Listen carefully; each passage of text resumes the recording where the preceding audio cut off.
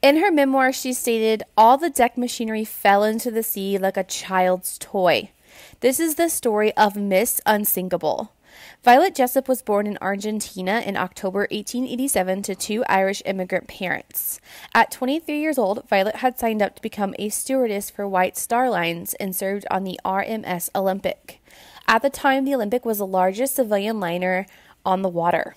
On September 20th, 1911, the Olympic was struck by a British warship and was able to make it back to port without sinking. She was then transferred to the Olympic's sister ship, the Titanic.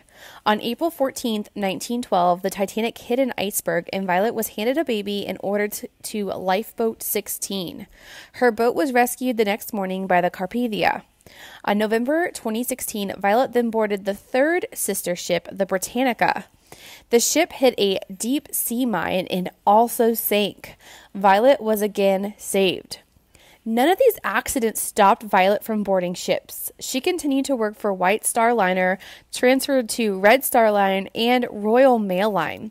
She didn't retire until 1950 at the age of 62. She was also known as the Queen of Sinking Ships.